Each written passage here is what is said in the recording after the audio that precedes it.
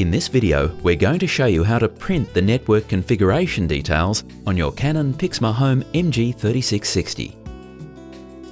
This is useful for when you need to double check your Wi-Fi settings. Before we get started, make sure you have at least 2 sheets of A4 paper in the feeder tray and that your printer is switched on and ready for action. Press and hold down the Wi-Fi button until the on lamp starts flashing. Then press the Wi-Fi button again. Your printer will then print out the network configuration page.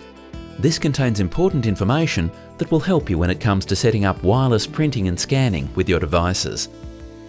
If you're looking to set up devices with Wireless Direct, look under Access Point mode.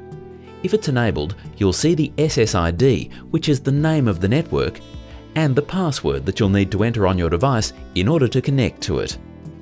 On the other hand, if you want to check whether your printer is attached to an existing network, check under Infrastructure.